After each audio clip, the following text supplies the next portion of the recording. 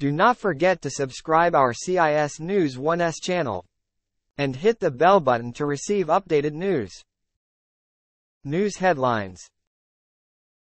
West Bank, 8 Palestinians killed in the course of Israeli raid.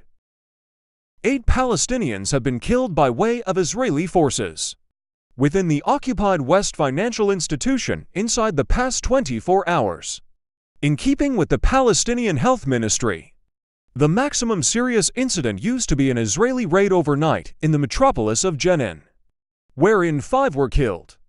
The Israeli army stated it was once mounting a raid to seize a Palestinian who was once suspected of involvement in an ambush that killed 2 Israelis in August. Palestinian factions have referred to as for a strike in Jenin to mourn the ones killed.